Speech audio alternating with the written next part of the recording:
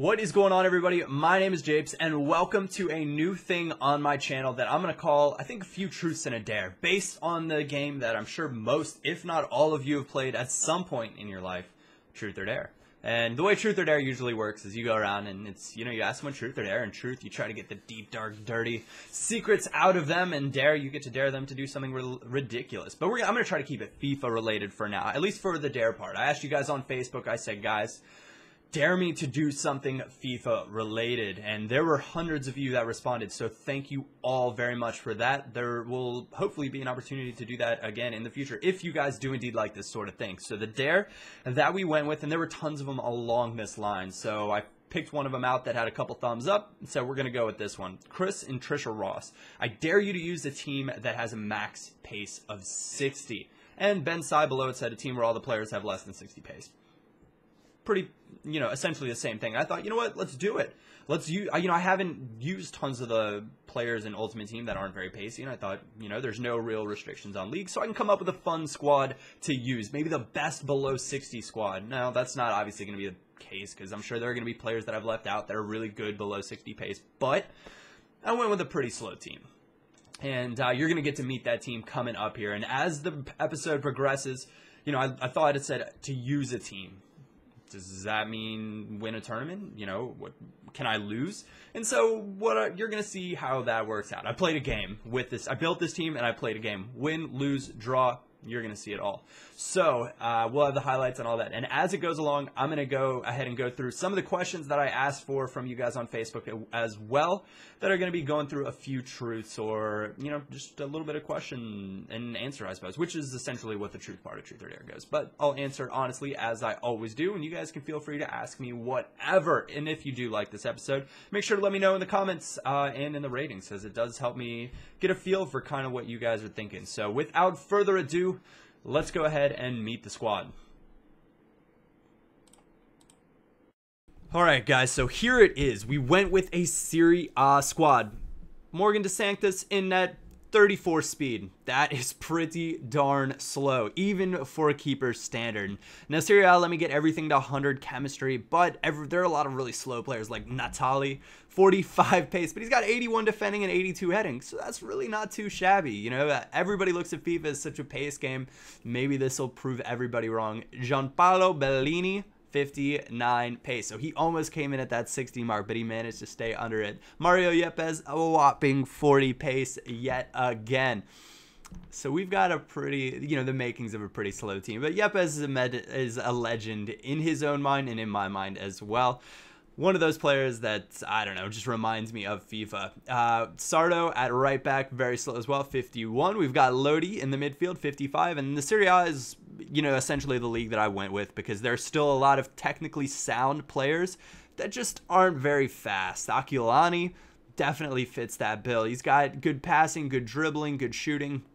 Of course, we've got Francesco Totti that you'll see coming up here. But this man, Aaron Zahavi from Israel, 59 pace, 81 dribbling, 4-star skills, 4-star weak foot. I paid 6,500 coins for him, but I wanted him in the side because he had the 4-star skills, and I thought that'd be fun to play around. Francesco Totti, the legend that he is, 85 shot, 89 passing, 85 dribbling.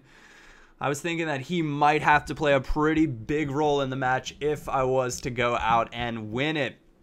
We also have Enzo Maresca on the right side. He is indeed right foot, but he's got 4-star weak foot and 51 pace. So crazy pace from the man from Sampdoria. And striker, we've got the the Italian legend that is Mari. Not really a legend, but some of you guys may know, some of you guys may not know. He was originally Brazilian, and he was a Brazilian on one of the past Ultimate Teams as well, and an extremely, extremely strong player. So we're going to go ahead now, head on into the final of the Gold Cup.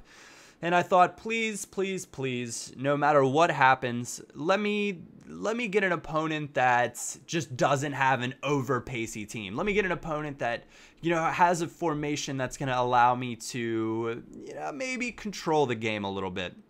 So when He Mad FC came up with a 5-2-2-1 Brazilian side with silver boost cards on both Pato and Neymar, my heart sank a little. I thought this was not the match that I wanted to see at all. However, I chose to go with a 4-2-3-1 formation just for the sake that I'm going to have 5 midfielders, and there's a very strong chance that I'll be able to dominate possession. I still have players that can pass, I have players that can sort of dribble, and I have players that can shoot. So I just need to slowly work it up just like this. Amari kind of doing a little bit of dancing with it. He's going to find Aquilani to Francesco Totti, and an errant pass. And this is what I was worried about. Right from the get-go, he decides to go straight over the top, and Japes is beaten for pace drastically right there. Luckily, it's raining, it skipped a little bit, and my keeper managed to knock it away. Now we're a little bit farther ahead, 12th minute. And I'm going to go ahead and answer the first question. Comes in from Bautran. Why did you name yourself Air Japes? And that's, a question I've gotten asked tons of times, but I'm going to go ahead and answer it for the sake of making sure all of you guys know now. So Japes comes from my name, JP. JP is a nickname for my actual name, which is John Paul. So Japes is a nickname I picked up playing college soccer or college football here in the US. And so I went ahead and typed Japes into Xbox Live, and I thought, this is, I'm down with this nickname. I'll go ahead and pick that. And it said it was already taken. I couldn't believe it. So it suggested that I put Air in front of that. And I was like, you know what? That sounds pretty cool. I'm down to do that. Thus, Air Japes was born. But back to the action. 17th minute. And this is what I was worried about. He gets a little bit of free space. Neymar glides past my defenders without a worry in the world. And he's got a goal in the 18th minute. We are down. And the slow or below 60 pace Italian side is really starting to show its weakness. So I'll go ahead and answer another question. This question from Christopher Kervigard. Why do you upload so infrequent nowadays? Or why do you upload so infrequently? And I'm going to be completely honest with you guys. The reason for that is because I essentially got bored of Ultimate Team, and that's why you see more career mode stuff out now. But the reason I got bored of Ultimate Team, and I'm going to tell you why I don't necessarily like Ultimate Team this year, and that's why I'm doing, a series like this too, to spice it up, because this was fun for a change. There wasn't so much pressure when, lose or whatever. Aquilani, how did you miss that? Come on, FIFA. But an Ultimate Team, generally speaking, I feel like you have to play a certain way, with a certain formation, or not necessarily with maybe a few formations, but with a certain type of player if you want to win this year and have a good time. Because let's face it, we all like winning. Nobody likes getting beaten just for using a team of players that they want to use. Some of you guys are going to say, Japes, that's because they took single matches out. Maybe that has something to do with it, but I just think it has to do with how fast and quick-paced Ultimate Team is this year and how strong certain formations are, that you really have to use kind of the similar stuff over and over and over again, and I just kind of got stale for me. So that's going to answer that question, why I've uploaded infrequently. But now, career mode I found to be really, really fun again. And if you haven't tried it out, go ahead and try that out. And then doing little challenges like this and challenging myself, a series like Pick a Number, Deck Decider.